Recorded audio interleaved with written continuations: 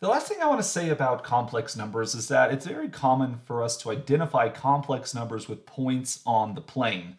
That is, we will identify the complex number, say z equals a plus bi, with the point a comma b. We could call this the graph of the complex number, where the real part of the complex number we associate with the x coordinate. And because of that, we often refer to the x-axis in this context as the real axis. We're also going to identify the imaginary part of the complex number with the y-coordinate of the point. And for this reason, the y-axis, when we're graphing complex numbers, is often referred to as the imaginary axis. And so when you put complex numbers in the plane and you label your axes as the real axis and the imaginary axis, you put this together and often refer to this as the complex plane. And it's this observation, which is why I say the complex numbers, or we might say the complex plane. This is why we refer to them as two-dimensional numbers, because we really can visualize these as points in a two-dimensional plane. So if we were going to do an example of such a thing, maybe we want to graph the complex number 2 plus 4i.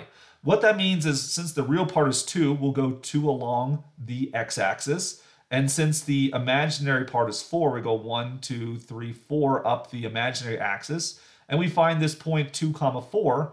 But instead of counting 2 comma 4, we call it the complex number 2 plus 4i. That's what it is for graphing a complex number. If we were to do, say, the additive inverse of this complex number, that is, we times it by -1, graphing this complex number would look like your x-coordinate is -2, and your y-coordinate is 1, 2, 3, -4 down there. And so you plot the point right here, -2, -4, and we associate with this point the complex number -2 minus 4i. Now this is the additive inverse of our original point, and you'll notice that when it comes to complex numbers, its additive inverse, that is multiplied by -1, reflects it through the origin. We see a similar thing when we look at the complex conjugate of the number, right? If you take the conjugate of 2 plus 4i, that becomes 2 minus 4i. So you're still going to go 2 along the x-axis for the real part, and you'll go down the y-axis by 4 for its imaginary part. So you find the points 2 comma -4, which gives us the complex number 2 minus -4 right there. And this would then be the graph of the complex conjugate of 2 plus 4i. Notice that the conjugate is actually the reflection of the complex number across the x-axis, or the so-called real axis in this situation. And so this actually gives us a way of representing complex numbers in a geometric manner, for which then we can start analyzing complex numbers using geometry and trigonometry and such.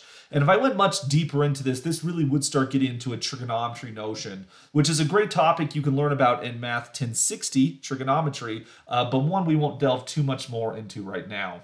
And so this will conclude lecture 16, which gives us an introduction to complex numbers. We do have to use complex numbers as we work with quadratic equations. And so this was an important primer that we do as we start studying complex numbers. As we start studying quadratic equations starting in the next lecture.